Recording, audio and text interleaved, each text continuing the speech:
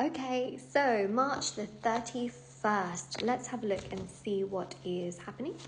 If this resonates with you, don't forget to like the reading, comment down below, and follow, okay? March the 31st. So we have a card, but I'm going to get a clarifying card. Wow.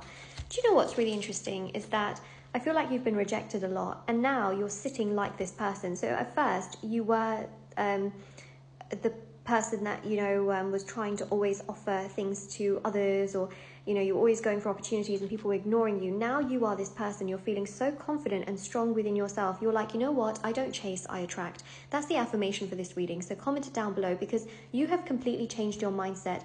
You want the things that want you. You want people who want you, and in turn you're actually going to find so much happiness. But this is a recent change that has happened in your energy, and you're feeling so strong and so happy and confident with self-love.